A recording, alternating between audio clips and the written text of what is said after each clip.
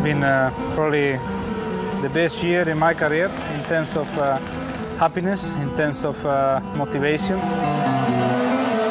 I've been working with the team very close from January. Then arrived Bahrain, first race with this fantastic team, won the first race, so amazing feeling. Fernando Alonso wins! Italy has a new hero, Spain already had one.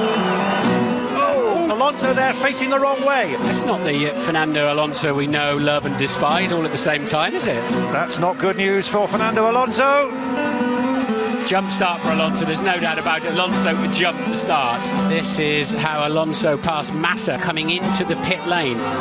Fernando Alonso starting from the pit lane after crashing in practice.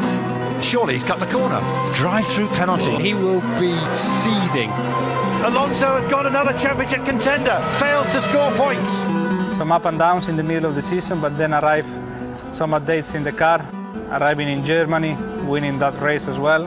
We're close to some coded messages here, I think. Fernando is faster than you, Felipe, or something. Fernando is faster than you. Good lad. Just stick with him now.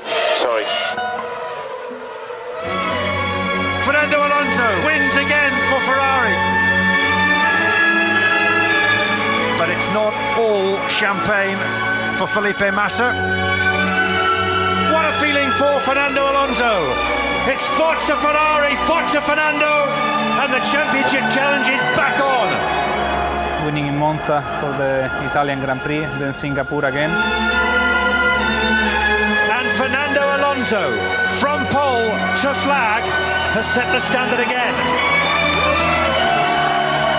I think I recovered some of the feelings that I missed in the last 2 years, that we were racing just to be in Q3 because we had some difficulties with the car performance. So this year with a competitive car again, I came back to the 2005, 6, 7 feeling.